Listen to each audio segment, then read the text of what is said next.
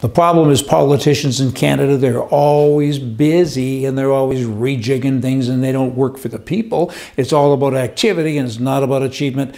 It's bad. Politicians are bad. There are no term limits. They stick with us forever. And when they do go away, finally, they take a whole bunch of our money with us and they keep on paying themselves and they haven't done a very good job when they were actually in office. Politicians, people who want to be politicians, they go to Ottawa to change Ottawa, but in fact, Ottawa changes them. That's the problem.